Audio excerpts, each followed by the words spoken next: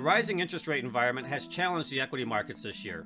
Historically, sectors such as healthcare, energy, financials, and utilities tend to weather the storm better than other sectors during periods of rising rates. One thing that needs to be considered is the speed of the interest rate hikes. The recent initiatives by global central banks have been the most aggressive in nearly 40 years. The rapid increases have had a significant impact on the yield curve, which has created a strong headwind for financials this year.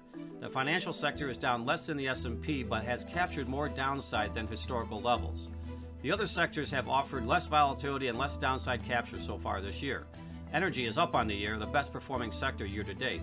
Healthcare and utilities have realized less downside capture than the S&P and the Nasdaq so far this year. To date, the S&P has declined 20.5%, while the utility sector is down approximately 4% and healthcare down about 10%. Consumer staples is another sector that offers potential outperformance during times of increased volatility from a historical perspective, although this is not necessarily unique to a rising interest rate environment.